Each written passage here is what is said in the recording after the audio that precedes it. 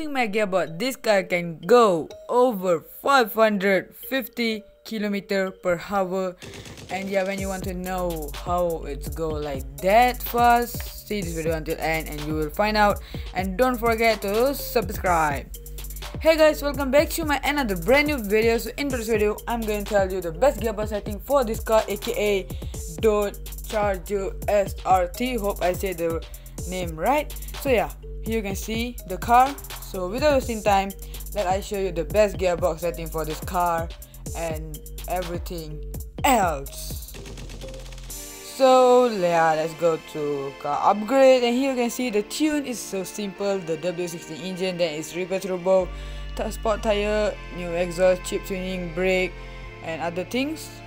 And here you can see the cord is just reset, the suspense is just reset, and the gearbox setting is this. So yeah, that's all only for today's video. I hope you enjoy guys.